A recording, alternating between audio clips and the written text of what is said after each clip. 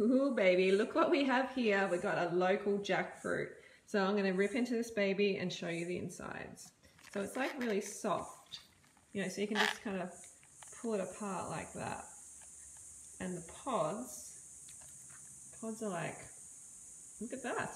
And it kind of tastes like bubble gum. You know, it depends on the variety, of course, but it's a pretty, like, very yummy taste. Very yummy. Okay, so this is what it looks like inside. Like little, it's like an alien giving birth to these very sweet, juicy babies.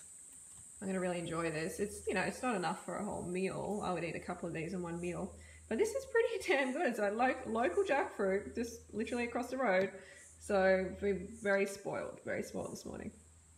So I was riding along and I just noticed all these mangoes in the gutter. Like way up there. And all the way down here. Down here. Just amazing. These trees are pretty loaded.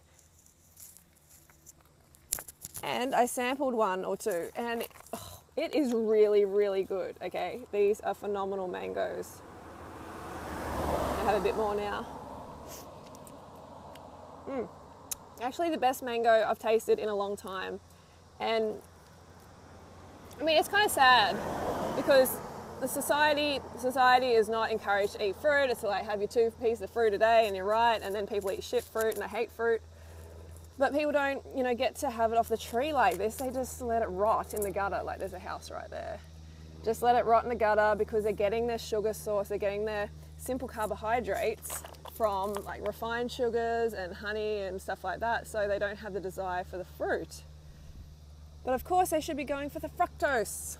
That is where the true health is. And all the vitamins and minerals and all the beautiful living nutrition. All right, I better get back on the road. Ooh, looky what we have here. Lookski. And look who turned up. Here on my doorstep. So we've got about Flew in. 50 calories for breakfast. Not too much food. 50 calories. And we'll probably taste it down with some dates. This is just the start. Yeah, then we have some Datorade. I've actually had double this already.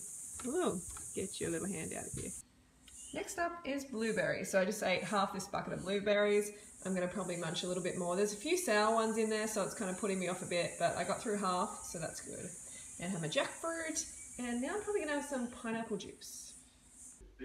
So we're just talking about how hemp is not available for sale. Well, it's not allowed to be sold as a food in Australia, but it is in America and New Zealand, right? Yeah, let's say I start an organic shop tomorrow or an online store and sell hemp and label it as a food, I get a $200,000 fine.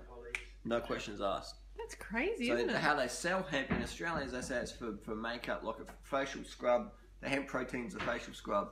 So what about dog food or something? Or for dog food, but it can't be sold as human food in Australia and New Zealand. Otherwise you'll receive a $200,000 fine if you're part of a little business.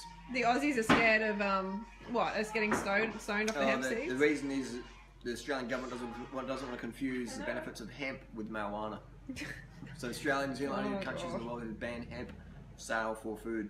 But if I was an individual, let's say I walk down the street and say, hey, you want to buy some hemp seeds, they're good source of protein or whatever, to put in your smoothies, and it's an undercover cop, I get a $40,000 fine, potentially.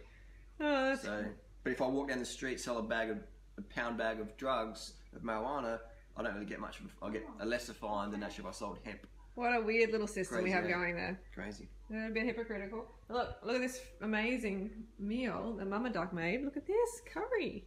We're about to smash this in on the rice. Ooh, baby. So, and how did you get involved with, so you wanted to change your health. Yeah. How did you get onto the vegan way of life?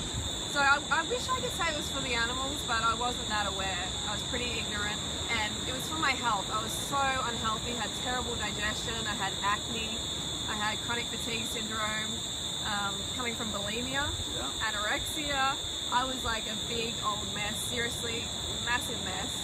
And I was fine. I was actually in a yoga class, and my yoga teacher was like super fit and healthy and inspiring. And I'm like, what's your secret? And she's like, I'm vegan.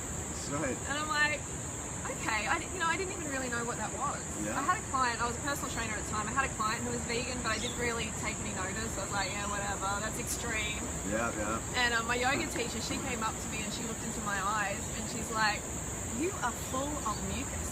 Whoa. Like, just, heavy words. she was so right. Like, I was pissed at the time. I was like, Yeah. you know, that welled up within me. Yeah, it's offensive. Yeah, but then I was like, she is so right. I feel so sick. I want to get well.